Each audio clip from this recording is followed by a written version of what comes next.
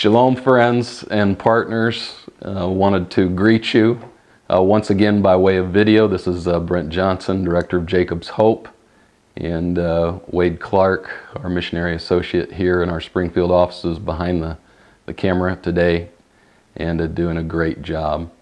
Wanted to just say thank you, or in Hebrew, Todah Rabbah, thank you very much for your continued support, your continued prayers, your continued heart for the Jewish people in Israel and around the world. Again, the promise of I will bless those that bless thee continues to manifest in our ministry and in our efforts, and you play a vital role in that. So thank you again for your prayers, your financial support, and just your heartfelt support to reach out to the Jewish people around the world. We so appreciate it.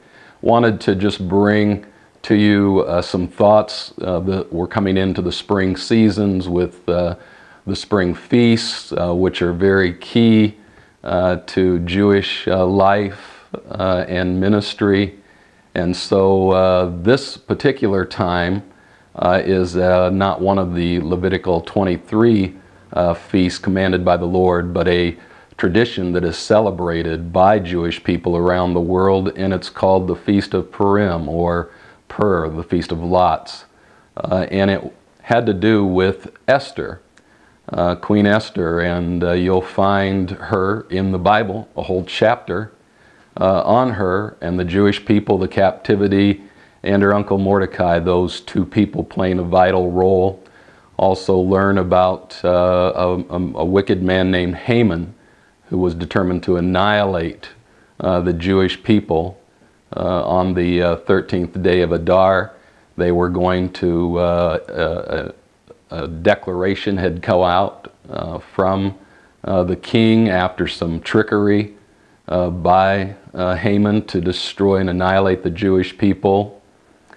But the Lord divinely intervened on the Jewish people's behalf. And it was through prayer and through fasting that the Lord made this possible. So I just wanted to read just a couple of portions of scripture out of the book of Esther. And when they do celebrate the Feast of Purim at the end of this month, the first 2 days of March this year, it's a festivity and they read the entire book of Esther. But I'm just going to read just a couple of portions today. In chapter 4, beginning at verse 12, it says, "So all the words of Esther were told to Mordecai. Then Mordecai told them to reply to Esther, 'Do not think that in the king's palace you'll be more likely to escape than all the other Jews. For if you remain silent at this time, protection and deliverance for the Jews will be ordained from some other place. But you and your father's house shall be destroyed. And who knows if you may have attained royal position for such a time as this.' Then Esther replied, sending back to Mordecai, 'Go gather all the Jews who can be found in Susa, then fast for me. Stop eating and drinking for 3 days. I and my young men will fast likewise. Only then will I dare go to the king, since it's not allowed by law. And if I perish, I perish.'" Quite a commitment for this young Jewish girl who was queen, yet still needed permission to see the king. Prayer and fasting and encouragement by her uncle to go into the king to intercede on behalf of all of the Jewish people, her people, was a great step of faith and a great step of courage. And it came about because people were willing to pray and fast and seek God's help in this time of need. Haman, wicked Haman, was a political leader and had issued a decree by the king to annihilate the Jewish people. But there was divine intervention by the Lord himself on their behalf. And because of that, today there is a celebration among the Jewish people that there was just a time, for such a time as this, that God would divinely intervene. And We thank God for people like you who partner with us for such a time as this to believe that the Lord is divinely intervening still today on behalf of the Jewish people.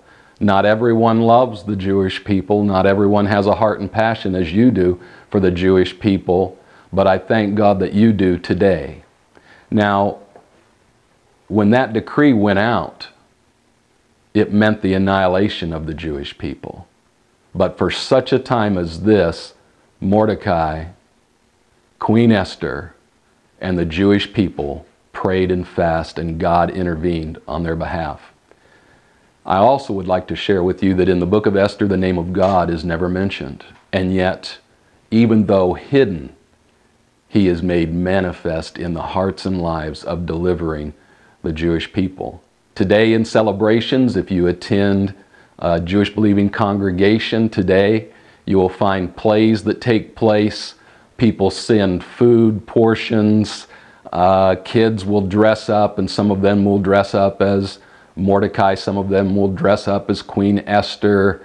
There's a drama sometimes that's done. Some brave people will actually dress up as Haman, and you'll hear the boo, boo about Haman. And then when Mordecai's name or Esther's name is mentioned, there's great cheers and joys because of what God had done on their behalf. They exchange food, they send gifts to the poor and gifts to each other, so it's a great time of celebration. So would you celebrate with us today as you consider, again, just your partnership, your prayers, to join with us, the ministry of Jacob's Hope, to bless the Jewish people around the world, and we will be participating in some of these events during Purim because it's such a special time for young and old alike, a celebration of God's protection, divine protection in the midst of utter destruction. God Himself intervened on behalf of the Jewish people. Thank you for your partnership, your prayers, and your intercessions for us here at Jacob's Hope and our ministry, and for Jewish people around the world. Shalom, shalom.